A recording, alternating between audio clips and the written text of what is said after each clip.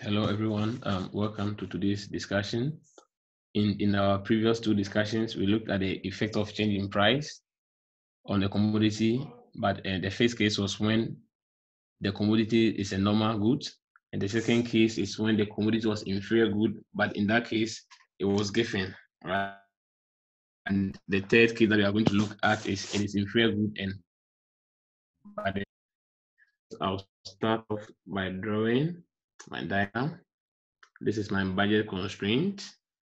Let's see, this is my optima, this is my indifference curve 0. So this is my optima x1 and x2, and then x1 here. Great. Now let's say there's a fall in price of, so this part is x1, great, and this side is x2. So let's say there's a fall in price of commodity x1. Now if there's a fall in price of the commodity L1, the value constraint spins or rotates. So you're going to have something like this. Yes. Now let's say as a result of that, the optimal, now we move to this point. So I'll call this one IC curve 1. Let's say we are here. Now, so what we are saying is that because there's a fall in price, our real income has what increased, and we are likely to buy more of what X1 is because the real income increases. So the idea in this case is just to compensate the person by deducting part of the person's income, right? So we deduct the person's income until it gets to the point where the utility that the person will derive will be the same as prior to or before the change in the price, right? So that means the indifference curve, which is the new one here, which is this one, is going to shift inwards or leftwards, right? Until it gets to this point. So it will shift here, here, right? Great. So it's going to shift like this, and it's far right.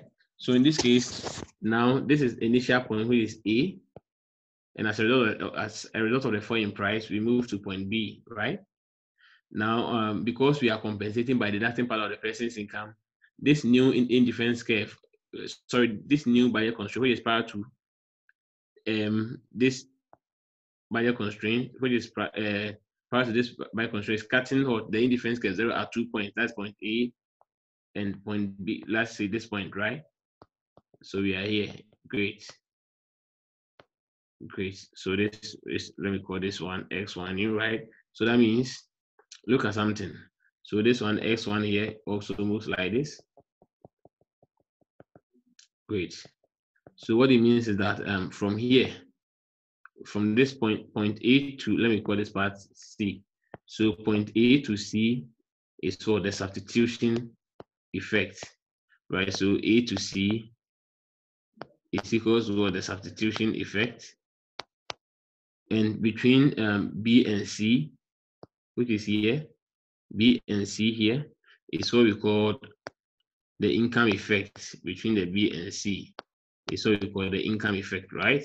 So in this case, unlike the previous one that we did, in this case, the substitution effect outweighs the income effect, right? So that means the net effect is going to be positive. It's okay. The net effect is going to be positive. So what it means is that because there's a fall in price of commodity 1, the substitution effect led to the situation whereby people increase their consumption of X1 from here up to this point, right? So let me use different mark. People increase their consumption from this point up to this point, right? As a result of the substitution effect. Now, because the commodity is a normal good, right? The income effect also caused it to what reduced. So it reduced from, instead of here, it reduced from to up to this point, right?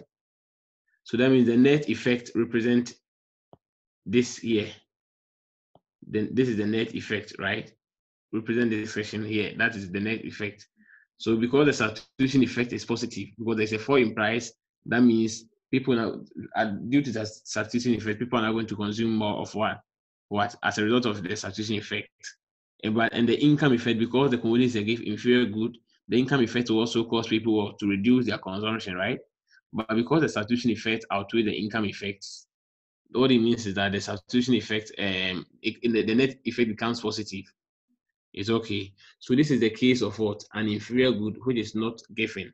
So what it means is that so in the case of the normal good, let's say in the case of the normal, so let's try and then do this. I'll call this one substitution effect, the income effect, and then the net effect, right?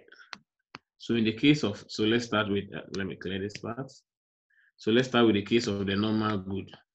So because the normal good, the substitution effect is what? Positive, and the income effect is what? Positive. So that means the substitution effect is causing people to increase their consumption of S1, and then income effect is also causing people to increase. So this one reinforces the other, right? Giving you a large impact, a large change,